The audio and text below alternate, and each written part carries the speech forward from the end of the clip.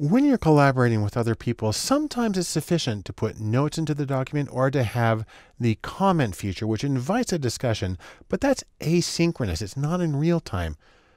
On the other hand, there are different times when having a real-time conversation is going to get you a lot further, a lot faster in your work. Fortunately, Google Sheets makes that kind of conversation really easy with a built-in chat functionality.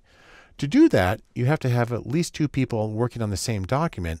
I can come over here and see that it's open in my other account. And then I click on this icon which says Show Chat. And then I simply come down to the chat window, type hello, and it lets me know I've sent them a message. Now let me go to the other account, and it's telling me that there's a message here. Now if I click on this, it just kind of goes away. But if I come up here where I've got my little notification dot, I open up the chat and there it is. Okay. Here I am.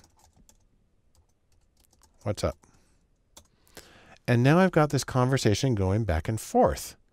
And this allows people to work together in a way to try to solve the issues. It works really well when people are really far apart and maybe, for instance, a live telephone conversation is not the best idea.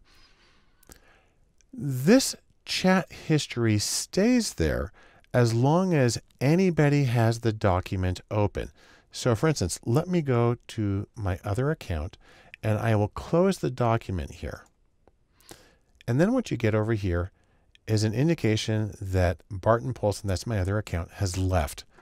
If I close the document here and then I open it right back up,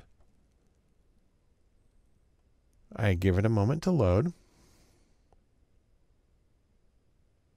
And there's actually nothing there because the other person's not even in there anymore. So the chat history disappears once everybody closes the document. But while you're there, it's a great way to have this real-time conversation about what's happening in the document, what tasks needs to be done, how to interpret, and how to apply your insights.